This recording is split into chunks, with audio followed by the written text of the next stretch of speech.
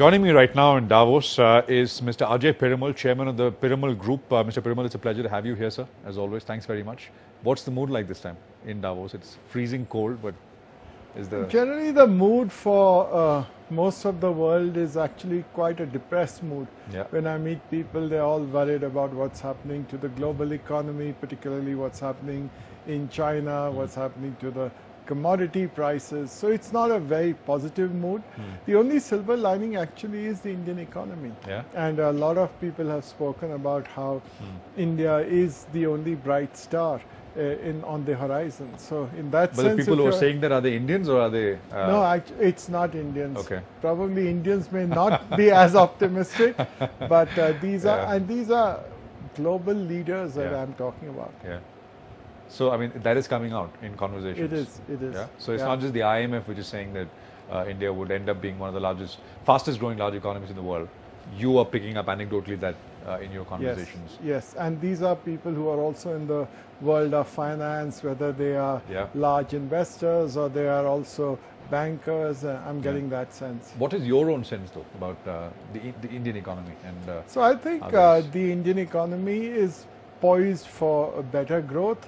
There's a bit of a mixed feeling. I find that there's now a difference between what is urban India and what is rural India. So in urban India, you're finding some good growth rates. When I see what's happening to airline travel, 20% up. When I'm seeing what's happening to sales of commercial vehicles. When I'm seeing occupancy in hotels and so on. On the other hand, in rural India, I find that there is still some sort of stress, still demand is not going up as much as it should be. The budget's around the corner, so I have to ask you the cliched budget question.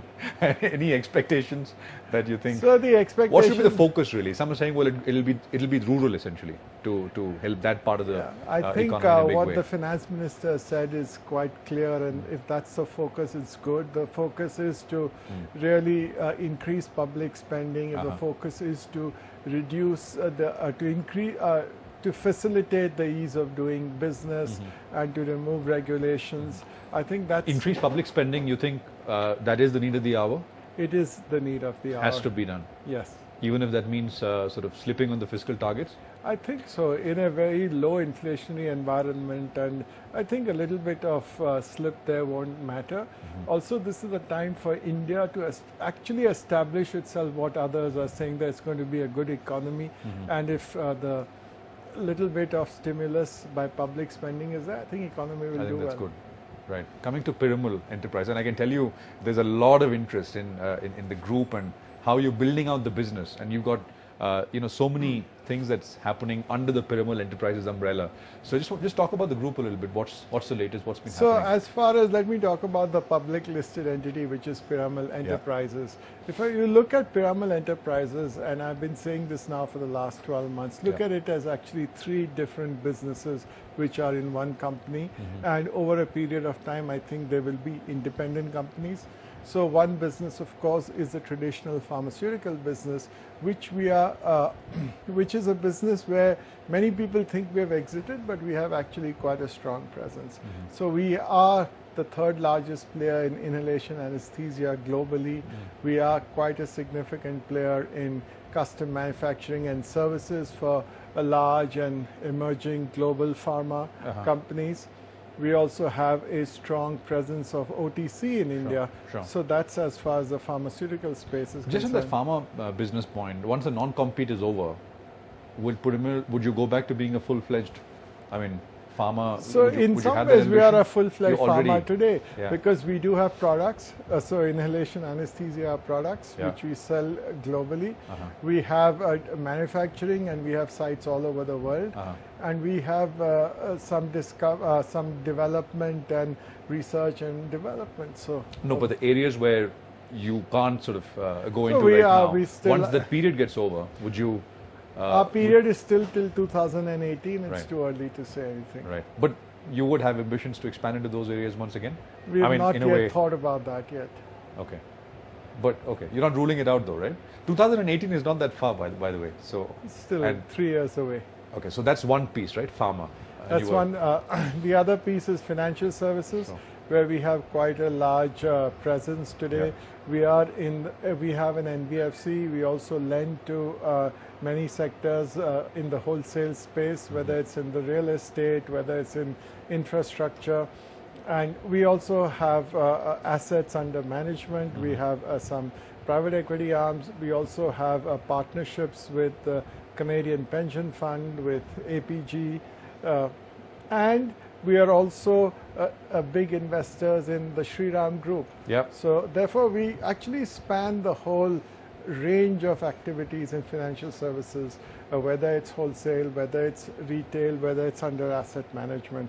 So that's an area that's also growing now. And the third space is in information and data, which is actually run out of the US, where we get information, data, and we convert data into knowledge, into wisdom, and that's what we sell to people in the healthcare space, whether they are pharmaceutical companies, whether they are insurance companies or hospitals. Okay. How does the revenue and profit split amongst these three businesses right now? And how do you see that going forward? So the revenue, as far as I think we'll have to wait till our 9-month results. No, I'm saying percentage-wise, broadly, so, ballpark. I think all these three businesses are profitable, and I'll wait till the end of actually in a week's time. I think the results will be out. Yes. The numbers will be out. Yes. But if you were to pick one area which you think would be the real focus for Piramal, what would it be? So actually, that's what I'm saying, that we will ultimately have three different companies, and each will have its own focus. And therefore, I don't want to say that it's only going to be pharma, it's only going to be information or financial services. All these three businesses are doing well. They are global businesses today. Other than financial services, the whole pharma is global. Data and information is totally global. So I think we are well positioned, if I see in terms of the geographies where our markets are, where we are manufacturing, in that sense. Okay. When you say that these will be separate businesses, you mean they'll be listed separately at some point? Yes, ultimately, yes. But I mean, what should one assume would be the timeline? So in the medium term, you'll find that. As I look at it, the pharma and the financial services will be listed in India, and the information will be listed in the pharma US. And financial services listed separately. Listed separately, but on the Indian Stock Exchange. And the holding company? So we have not yet thought about it, but we'll do it in a way that will be really aligned with shareholder interests. You said medium term. Would it be, say, by the end of next year? By so 2018? I'll leave that. Don't push me beyond. So let's wait for. All right, Mr. Piramal, it's always a pleasure. Thank you very much for your time, sir. Thanks. Thank you.